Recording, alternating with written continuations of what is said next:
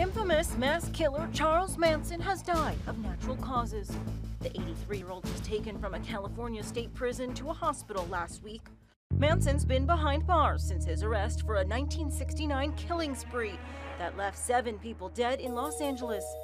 He was found guilty of murder and conspiracy to commit murder for ordering members of his cult, the Manson family, to carry out the killings. One of the victims was pregnant, actress Sharon Tate, who was married to director Roman Polanski. Manson was originally sentenced to death, but that was later changed to life imprisonment. His death may finally bring closure to the victims' families, including Sharon Tate's sister, Deborah. She reportedly told the New York Daily News she shed a tear and said a prayer. This is InsideEdition.com.